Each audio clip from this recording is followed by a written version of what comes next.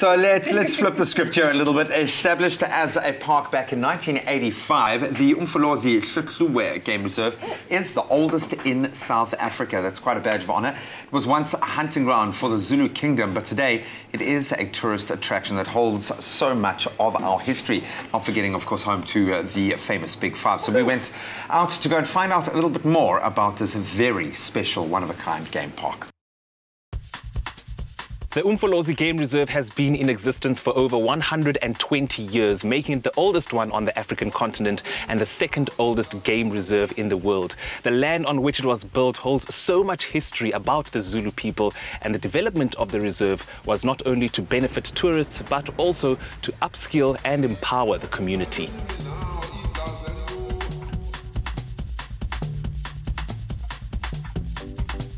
Chief, talk to us about this land before the game reserve was built in the area. What was the land used for? Long time ago, before King Shaka took over as the king of the Zulus, the land was belonged to Inkosi Kapashe. When Shaka took over as the king of the Zulus, there was a man called Menziwa. Menziwa was a brave man. King Shaka sent him to go and attack Inkosi Kapashe. King Zwide was wishing to take over the land, even including the Zulu land. King Shaka denied that. When he ordered Vundlane to take the Kekle, he denied to take the Kekle.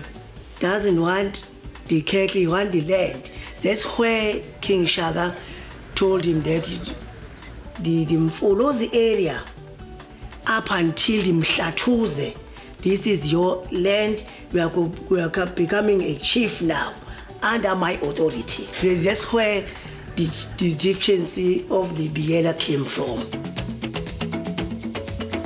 A Big Five reserve, Umfolozi was the home of Operation Rhino. It pioneered animal capture and sustainable utilization throughout Africa and is now a major force for social development.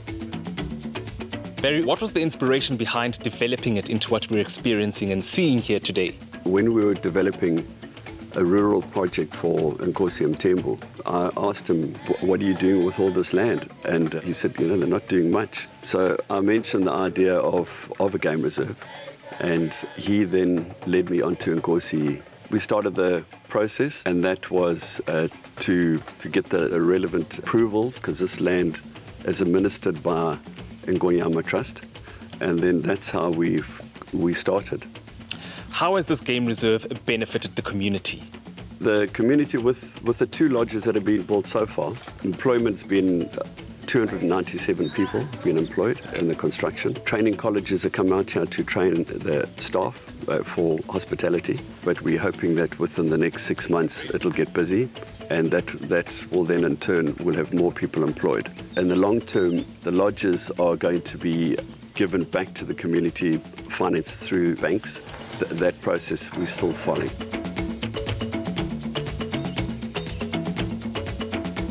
I must admit, I had no idea just how rich in history this place was. To think it was once just a hunting ground for the Zulu Kingdom, and today it's a fully fledged development, enriching and empowering the community.